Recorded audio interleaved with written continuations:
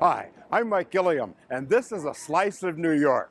Well, the holidays are here, and that means it's time to celebrate. People, in fact, come from all over the world to celebrate the holidays right here in New York City. It's a major slice of New York. We thought we'd take some time and kind of show you some of the better things to do this holiday season. Doesn't get much better than this, the windows at Macy's. So, let's get to it. Talk to me a little bit about the windows. Did you like the windows? Yeah, they were majestic, magical experience. It feels amazing just to be here. It's surreal. We're from the UK, just south of London. I think the windows are absolutely fabulous. Macy's is iconic, isn't it? For decades, the Macy's windows have been a big part of what makes the holidays special in New York City, and Hollywood agreed, starting with the classic 1947 Miracle on 34th Street, set at Macy's and still a family favorite more than 75 years later. Would you please tell her that you're not really Santa Claus? That there actually is no such person? Well, I'm sorry to disagree with you, Mrs. Walker, but not only is there such a person, but here I am to prove it. This year's theme is Give Love, and Tiptoe the Reindeer is the star. We're following the story of our lovable reindeer Tiptoe, and this year's theme is about her holiday festivities and everything she loves about the holidays. So she's celebrating this with her friends, the penguin and the polar bear. So as you go through each window, you follow her journey of her favorite holiday themes. We have dressing the tree, eating candy in the giant candy carousel, the funhouse ornaments here window. We have playing music, dancing with the Nutcracker window, and then finally we have her in an advent calendar where people can sing their favorite holiday song. Coming up with the concepts and getting all of this constructed is a time-consuming task. We really started the process back in February, and really that's just to get the holiday windows going, and we want to start fabrication by March and April. The windows are fabricated in workshops away from the store. This year, they were built on Long Island. They build the entire window inside the workshop with the craftsmen and artisans sculpting each individual piece, putting the window together there, testing it out, and then disassembling everything and putting it back in these windows. The window displays are part of history. Macy's has been celebrating the holidays with them since the 1800s. Some of the first windows are steam powered, so Macy's has been carrying this tradition since 1874. Back in the 1990s, we started trying to add more animation to the windows. Back in the early 2000s, we started doing a little bit more technology like LEDs, lights, lighting, and so on. So now we've come to the phase of being more interactive with the windows as well. So every time we do windows, we want to build upon what we've done before. Like a light show that they can take a photograph of them doing, actually interacting with the window. Some of the windows feature interactive games. I liked how they're kind of like games, and like you can take photos, and it's just hilarious how the penguin pops out of nowhere. Others offer different types of interaction. We have our window 3 that has a LED globe that creates a filter in your face that you can take away. We have our window 4 that has a keyboard that lights up, playing a song when you press a button. And then we have our last window, interactive window, which is our advent calendar window, which is also our karaoke window, which you see yourself in the window while you're singing a song. And there are QR codes you can scan. So if you scan it, you get a filter of somehow. So we have like a reindeer filter, it gives you little cute horns, or we have a filter that you see Tiptoe flying across the building. So it's different things. The interactive windows are getting rave reviews. They're so fun and interactive, like to be able to see people on the street and then see them inside, like the snow globe. It's fun. It's cute. Oh, I love the windows. As a matter of fact, the blue one is my favorite. I just took one with a picture, and it comes out with you and yourself like a video. Yeah, when I walked by them, they were really cool with all the buttons and stuff. Yeah, I thought they were cool, like that big polar bear in there, and then they had like the numbers and like it popped out or whatever, and I saw the penguin. That was cool. And all of that ties into this year's theme of Give Love and being with friends and family. So, what do people visiting the windows think about this time of year? I think of Santa, presents, snow, Christmas trees, ornaments. Are you excited this year? Very. With me, it's about family. It's more about coming together and like being thoughtful of others that don't have and not, you know what I mean, as fortunate as you are. I think about Santa Claus ringing bells on street corners and stores looking like Macy's. We don't do it as well as New York does it in London. We really don't.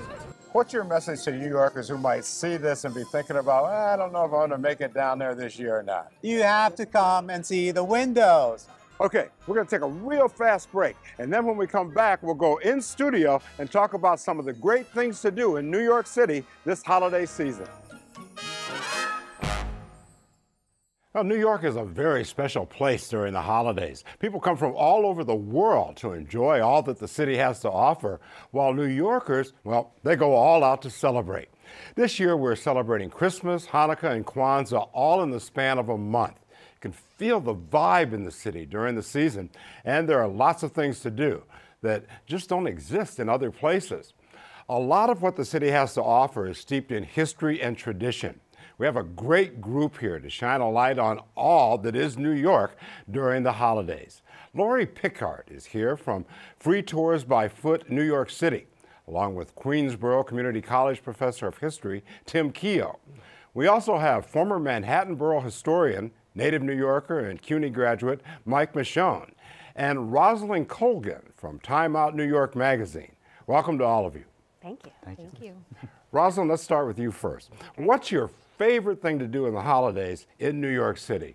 And I bet it's around Rockefeller Center. Yes, it is. I mean, it's hard to pick because there are so many, but let's go with an icon. The Rockefeller Center tree, I go to see it every year, and this year it's a stunner. So it is here. It's a local tree. It's from Binghamton, New York. It's 80 feet tall, it's 12 tons, and it's got that beautiful Swarovski star on top with millions of crystals. So it's really special. Yeah, that is something. I mean, where do you find a 12-ton Christmas tree? Yeah, you know? Well, there's a gardener, and it's his job, the Rockefeller Center gardener, his job to go around and scout for a tree. So he found this one, and it was a perfect fit. I read a story about that, and it said that he actually was out looking at the tree for last year. Yes. When he saw this particular tree, right? Yeah, exactly. And the family was very surprised. He drove up, said, "Can I take a look at your tree?" They allowed him to do so, and it was the one. Laura, you have a little different perspective on all of this because you do the walking tours. Tell us how that works. So our company is called Free Tours by Foot New York City, and we're pay what you wish walking tours. So the guests set the price of the tour. And we have a holiday lights tour, and it starts at Bryant Park, goes over to Macy's, then up to Central Park and the Plaza, and then walks down Fifth Avenue and ends at Rockefeller Center. Huh, very cool. Now tell me about a walking tour. Is it a thing where people join that tour and they just kind of walk past, say hi, or take a look at whatever is there and just move on to the next spot, or do they get a few minutes to spend time at each one of these exhibits? So normally most of our tours are historic tours, so the guide are storytelling, but with the Holiday Lights tour you do get some of that historic perspective and time to take photographs. Okay, cool. Now, you know, it wouldn't be right to really talk about Christmas in New York without going a little bit back, and that is we have a big parade here that kind of kicks off the holiday season. And that parade, Mike, was not always called the Thanksgiving Day Parade, right? That's absolutely correct. It was called the Christmas Parade, the Macy's Christmas Parade, and Santa was the star, as he is to this day, but it took place on Thanksgiving, so it's become sort of a Thanksgiving tradition. And it began in 1924. The employees of Macy's basically pushed for it, and the management thought it was a great idea. And so they began the parade. It started very modestly, by the way. The first parade was circus animals, primarily as the big draw. Not circus animals, I should say animals. Right. And they were borrowed from the Central Park Zoo. Wow. But after they ran the parade for a few years, they found that the children were frightened by some of the animals. So they made a big switch in 1927. That's when they started with the balloons. Okay. The first balloons were filled with air after 1 year. And then the following year, in 1928, they went with helium balloons. And they had a crazy tradition back then. For the first few years when they started using these helium balloons, at the end of the parade, they would release the balloons. And they would go into the sky, and there was a method to the madness. If the balloons eventually would either deflate or burst, and they would land somewhere around, out on Long Island, in Queens, a lot of them, some of them literally drifted out to sea. But if you had a balloon that landed in your backyard, you would notify Macy's. There would be a card you could mail in, and they'd give you a reward. Yes, they'd give you a reward for finding their balloon. And this wacky, amazing tradition came to an end when amateur pilots would try to snag the balloons in the sky. In midair? In midair. And they did that a couple of times, except one time a pilot snagged a balloon and it ended up resulting in basically like a death spiral. The plane was starting to crash. It would land. It was over Queens, a very populated area. Finally, the instructor took controls of the plane and managed to save it from crashing. But after that, they decided to stop releasing the helium-filled balloons. That was the end of that. Yes. Now, Tim, Mike mentioned Santa, and that is the big draw with the Macy's parade. I mean, that's the way they end that thing, and the holiday season is kicked off right then and there. Talk to me a little bit about the whole notion of the modern-day Santa Claus, though. Is that a New York thing? Yeah, it really is a New York invention. Of course, Santa, St. Nicholas goes back centuries in Europe and Christian history. But our idea of Santa, with the red suit and the beard and everything else, really is a 19th century invention. And it actually was very deliberate. A prominent merchant named John Pickhardt, he's the founder of the New York Historical Society. And he was talking a lot about trying to find some kind of anti-English origins, kind of anti-English kind of holidays to celebrate. And the one he picked up on was the idea of St. Nicholas Day on December 6th. So in 1810, he decided to celebrate St. Nicholas Day, and he had a kind of wood carving made, and it showed a St. Nicholas. But this St. Nicholas wasn't as jolly as the one that we know. This St. Nicholas was kind of thin. And the St. I was going to ask that. Yeah, thin, kind of gaunt. And apparently the St. Nicholas had two stockings, one that was filled with toys and one that was emptied. And St. Nicholas was kind of like a judgment day to judge whether children are good or bad. So again, it wasn't so jolly. However, John Pickhardt was friends with Washington Irving, we may know from Rip Van Winkle and Sleepy Hollow. And Washington Irving also wrote a story in 1819 called Sketchbook, and he also described St. Nicholas, a little more jolly. And then from that, another friend of theirs, Clement Clark Moore, apparently, according to the telling, in 1822, wrote this poem, and eventually became, of course, 'Twas the Night Before Christmas, the very famous poem. Wow. And that gave us the Santa Claus that we know. That we have now. Exactly. I want to stick with you just a little bit, though, on this whole notion of Santa and New York City. One of the things that I found to be very neat in New York was the letters to Santa. That's kind of a New York thing as well, right? Yeah, so there's a book by Alex Palmer called The Santa Claus Man. It's actually about his great-grand-uncle. And he was a bit of a, we'll call him entrepreneur.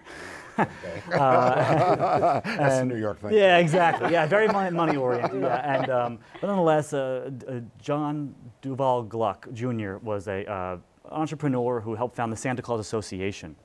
And one of Gluck's big projects was he noticed that when children mailed letters to Santa Claus in New York, it went to the post office and it got destroyed. Like the post office put them in a room and they destroyed it. They destroyed all the letters. So everybody was naughty at that point. Yeah, exactly. And so sometimes the post office would ask if people wanted to answer the letters. And eventually he decided, I'm going to found an organization. And we're going to kind of organize this and we're going to answer the letters. And over the course of 15 years, they answered 250,000 letters. And wealthy New Yorkers would sometimes volunteer to buy some of the gifts and deliver them. And it really kind of became this tradition of this letters and the letters being answered. And the companies in New York, Macy's and others got involved, and it became a pretty big thing. Rosalind, are there some other things out there that you really enjoy during the holiday season? I have a couple gingerbread activities I want to talk about. Okay. So the first one is actually the world's largest gingerbread village. It is here in New York. It's at Chelsea Market. You can visit it for free during market hours. How big is large? 1,000 gingerbread houses, as well as it's a village. So you'll see gingerbread bakeries, gingerbread pizza shops, gingerbread dance studios, anything that would be in a village is in this gingerbread village. And it's made by someone local. He's from Queens, John Levitch, AKA the Gingerbread Man. And he's already making next year's gingerbread display because that is how long this takes. And then the second gingerbread display is at Museum of the City of New York. And this one is part of Gingerbread NYC, the Great Borough Bake Off. So there were more than 20 bakers, both amateur and professionals, who entered in this. And you can see their amazing gingerbread creations. They really focused on iconic New York City buildings. So you'll see a Yankee Stadium, you'll see the Apollo Theater. All made out of gingerbread. All made out of gingerbread. Oh. Yeah, super creative. And astonishing, the detail that these folks went to. So the winner this year, the judges selected, was Patty Pops. They're from Brooklyn. And they did a tribute to the 50th anniversary of hip hop that we've been celebrating all year here in New York City. So DJ Kool Herc is made out of gingerbread. Really? Yeah, he's there in front of the display. Santa's there. He's got his Nikes on. He's going to deliver presents. It's super cute. What's kind of your favorite, Tim? So every year my son loves trains. So we end up going to Grand Central Station, and the MTA store actually has that wonderful train setup. Very cool. Yeah, it's really cool, and my son just loves pressing the buttons and running around that. So it's kind of something we always stop at. Plus it's also warm, as we know in December in New York it can be freezing. So to have that warmth of Grand Central is really nice. So we always focus on that.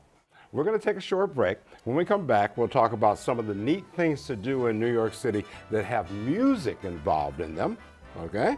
And we'll also talk about some hidden gems. We'll be right back. One of the best things about celebrating the holidays in New York is all of the fantastic music the city has to offer, from traditional to contemporary to gospel and just about everything in between. It's all here with some of the best musicians and singers in the world performing. Now, Rossilynne, your tour of like the holidays in New York included some music things, right? There's so much amazing music during the holiday season. Last year, I went to a show at Carnegie Hall, which you should definitely do this year. You can look up lots of holiday-themed performances that they're having there. It's so special. Make a day out of it, make a date out of it, go to lunch, go to dinner. But I also want to give you sort of a party atmosphere for some fun contemporary music as well. Okay. So there's a pop-up bar called Miracle, where you can really get into the holiday spirits, if I may. That was very nice. Thank you, I love a pun. But the music is so central to this place. So they're playing holiday music, they're blasting actually, I should say, holiday music. There's lights, there's like disco ball style lights.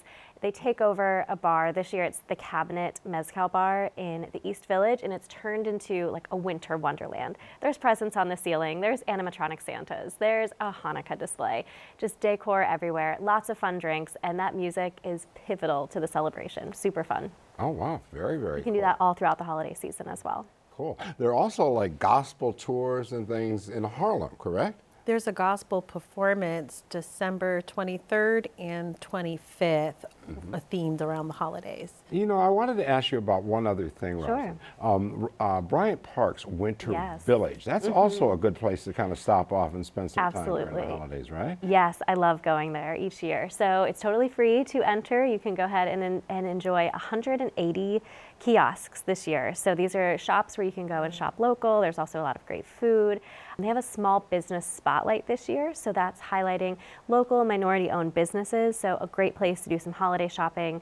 They also have, of course, their ice skating rink, so you can rent skates and buy a ticket to get on the ice. They have a lodge where you can go and hang out and kind of warm up with some hearty foods and some cocktails and enjoy watching the skaters and admiring the Christmas tree while you're hanging out there. It's really like a winter wonderland. If I'm not mistaken, can you skate for free if you bring your own skates? Yes, I believe that is still true. Yeah, I don't have my own skates, sadly, but yes, I think you can.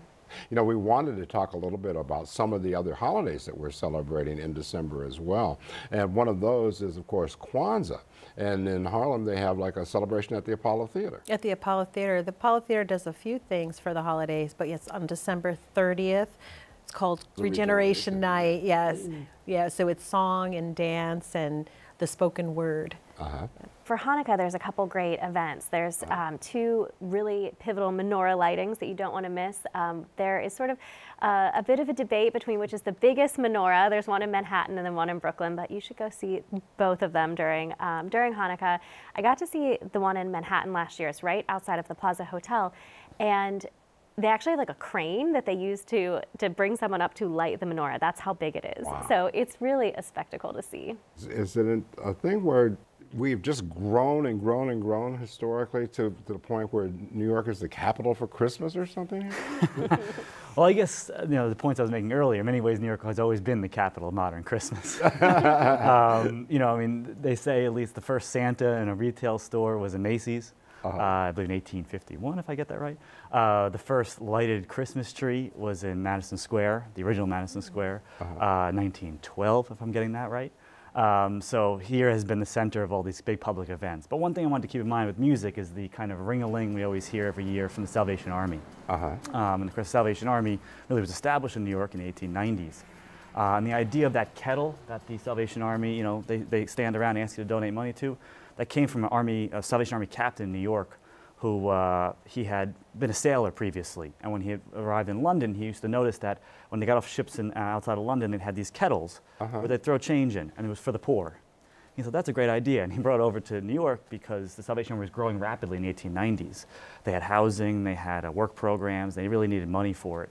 And so the kettle, system with the ring of the bell was a way to get a lot of money in to help kind of sustain the Salvation Army's early activities. Wow, and that's been going on that long? Oh yeah, since the 1890s, yeah, and it grew by 1901, I want to say. They rented out Madison Square Garden, the old Madison Square Garden. Which old Madison Square Garden? Yeah, exactly. And they switched from getting donations they still got donations from regular people on the street, but they started getting donations from wealthier patrons. And one of the things they did is they had a massive Christmas dinner, and they invited thousands of people to Madison Square, as well as the Grand Central Palace. Now, is that somehow connected to the Bowery? Yes, so the Bowery, Salvation Army was in the Bowery, but there was also kind of local politicians very involved in giving and charity. And famous, of course, Tammany Hall, the Democratic Party machine that kind of ran New York City. Still influential in New York in different ways. One very famous local politician, Big Tim Sullivan, was a famous Irish-American politician who also ran big Christmas dinners. And also was known to give out free Christmas dinners to everyone. It was kind of an alternative to the kind of wealthy-oriented Salvation Army that kind of bestowed upon the poor. So he was among people in the Bowery and kind of providing good, healthy, and or at least hot meals, I should say, maybe not healthy, but hot meals for Christmas for those in need. To sort of carry it over into the more modern times, let's not forget that Madison Avenue is a New York City concept, and Madison Avenue with advertisements has brought Christmas to the world, and the ideas, the visions, the look of Christmas comes from commercials and advertisements and creative people who generally originate and live in New York City. So we're sort of broadcasting that vision to the world. We've been doing it since, basically since the days of radio and into the modern age. Yeah. Let's talk about these hidden gems now. We know about a lot of the things that are publicized out there, but do you have a couple of hidden gems that you guys like out there that we might want to share? I have one. So it's hard to say that I guess anything with an elephant is hidden because they're gigantic, but I do think that this holiday tree doesn't get as much attention as some of the others. It's at the American Museum of Natural History, and every year they have 1,000 origami ornaments that are placed on their tree.